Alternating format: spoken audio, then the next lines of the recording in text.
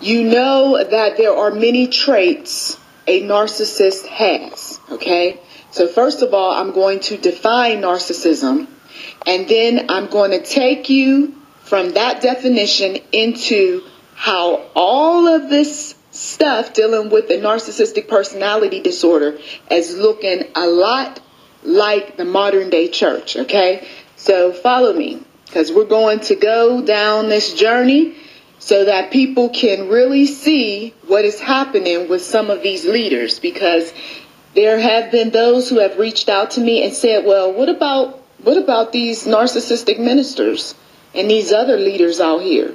Okay, there's a particular audio that I did some years ago, and I get into a time where I was praying and I asked the Lord about a particular personality that I was dealing with, and I didn't have a clue what this personality was.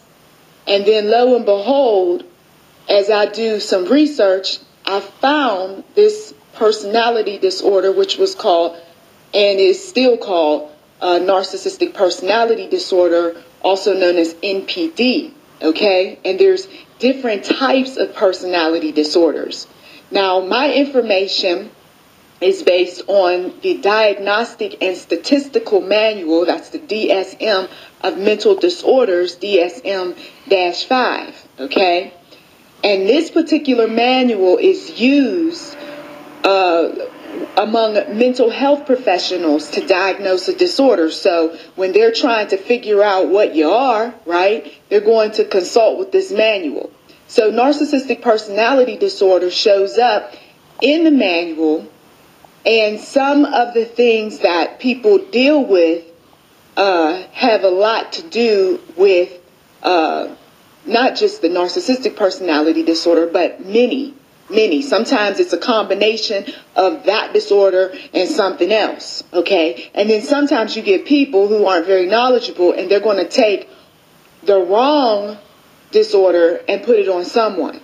Meanwhile, they totally miss another personality disorder. Now, most men who have this narcissistic personality disorder fall in about 6.2%. based on the research that I've uncovered. Okay, so there's not a lot.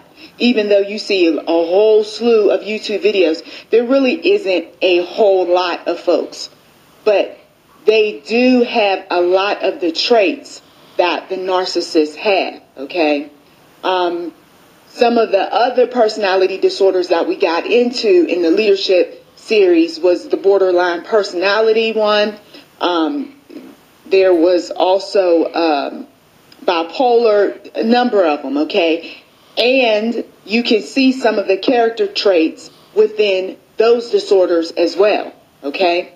Now, the narcissistic personality disorder behavior, okay, in order for you to determine what it is, you've got to see that the person is self-centered, okay? Everything is about self. We're not talking about every now and again being selfish, because that doesn't make you a narcissist.